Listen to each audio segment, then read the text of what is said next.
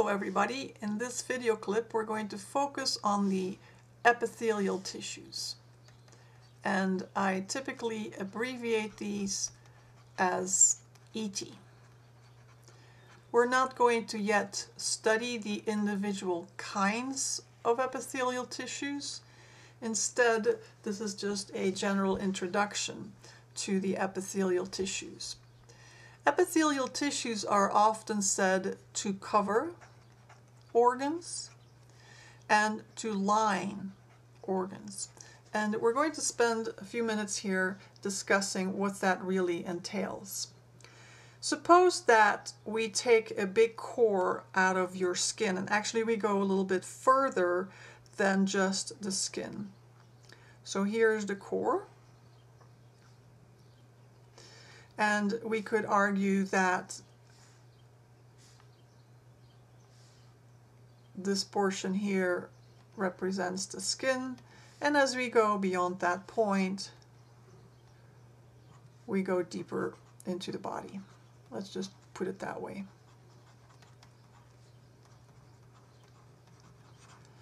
Well, the skin, illustrated as such, with the atmosphere being here, obviously, the skin has a most superficial layer of epithelial tissue, which I'm illustrating in the blue here. We'll just use the blue color to represent where epithelial tissue is found. And so we say that epithelial tissue covers our body, despite the fact it's really part of our body, of course. It's the most superficial part of the skin. Now there's more than just epithelial tissue to the skin, as we will see in a little while. We also have connective tissue that makes up the skin. Now, if we look at more traditional organs, such as hollow organs, and allow me to make a quick sketch here of a hollow organ. Time to draw a circle here with another circle around it. This represents a cross-section of pretty much any hollow organ. It could be a blood vessel. It could be the stomach, the bladder, you name it. The uterus, we'll say one more, just for the heck of it.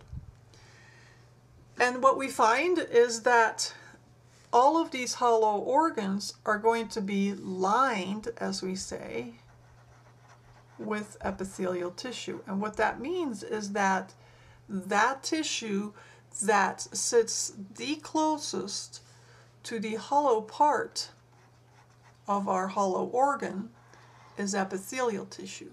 Now that hollow part we refer to as the lumen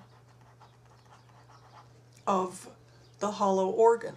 For instance, in the case of our blood vessels, we find that located in the lumen is the blood. Located in the stomach is our food that we just ate. In the bladder is the urine that is being stored. In the uterus is possibly a baby that is developing. Maybe most of the time, we hope not, but let's just say that for now. So the lining function of epithelial tissues refers to the fact that there is an epithelial tissue that sits the absolute closest to the lumen of our hollow organ. And by the way, these hollow organs at some point in time will also have a superficial layer of epithelial tissue. We're going to primarily focus on the fact that this epithelial tissue here in the hollow organ functions in lining. This epithelial tissue here, in the case of the skin, functions in covering. What we'll do next then is take a closer look at the microscopic anatomy of the epithelial tissue. And so again, allow me to just use the skin. Actually, let's just use that orange color. And what we're going to do in a new diagram is continue with the skin here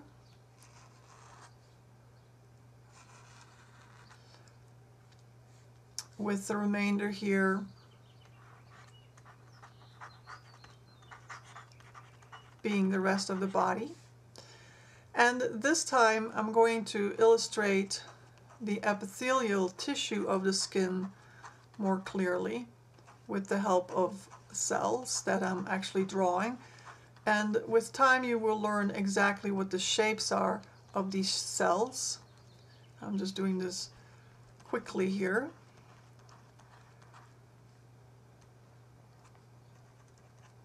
And then we have, as I said, we'll do in the red, the connective tissue. The connective tissue typically doesn't have a whole lot of cells. I'll just draw a few, not a whole lot. Might be some cells all by themselves.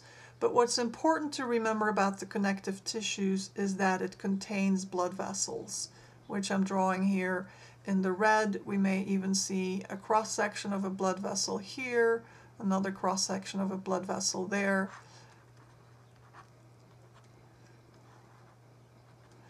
And therefore we say that connective tissues are vascularized.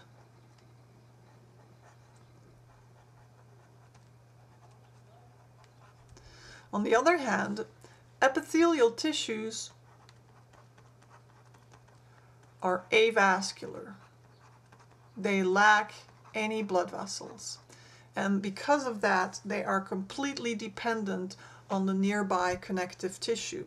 Connective tissue will always sit right nearby epithelial tissue. The only thing that separates these two is a very usually non-noticeable acellular membrane, and we refer to that as the basement membrane. It's made up of all kinds of protein and sugar molecules, but it is not made up of any cells, so we say it's avascular. Rarely will you actually see that basement membrane on a microscope slide, but you very easily can distinguish between epithelial tissue and connective tissue, and so you can just assume that the basement membrane is in between there. This basement membrane actually serves as a foundation for the epithelial tissue, making sure that the cells of the epithelial tissue stay where they should be staying and they're not slipping into the connective tissue.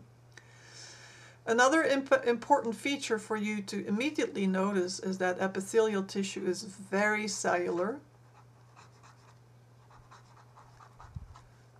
Unlike most of the connective tissues, which are not quite so cellular. And then finally, there are many more features, but for lab here we'll keep it to one more thing, and that is the fact that all epithelial tissues express something called polarity. Now, we're not referring to the polarity we see in chemistry. Okay, we're referring here to the fact that there are two opposite ends, and in this case we see that there is one free cell surface and the opposite cell surface attaches to the connective tissue. As you can see.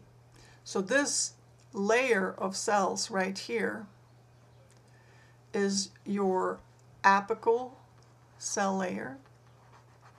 That is the free cell surface. While the layer that sits directly on top of the basement membrane we refer to as the basal cell layer. Very characteristic for all epithelial tissues, so pay attention to that when you study microscope slides.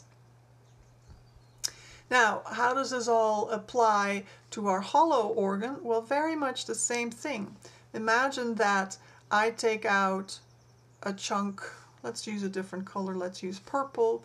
Let's say that I take a nice little chunk out of the wall of this hollow organ, and you could now argue that we're pretty much looking at the same thing that we drew for the skin. So whether we're looking at our hollow organ or whether we're looking at the skin, the arrangement of tissues is going to be very similar. Even the microscopic anatomy of the epithelial tissue will be very similar. So in the case of the skin, then right here we would have the atmosphere. In the case of our hollow organ, it would be here where we find the blood, or the urine, or the baby, etc., etc., etc. Now, you may say, well, what about those blood vessels? Well, realize that these blood vessels could be enlarged. Actually, let's ignore that arrow. Well, no, let's stick to the original plan. We could enlarge that blood vessel. There it is. And notice that it looks very similar to our other hollow organ. And again, this blood vessel will have as its innermost layer epithelial tissue. If it were just a capillary, the capillary would consist of just that particular layer of epithelial tissue. And in the blood vessels, we refer to that layer as the endothelium. So the innermost epithelial layer of all blood vessels is called the endothelium.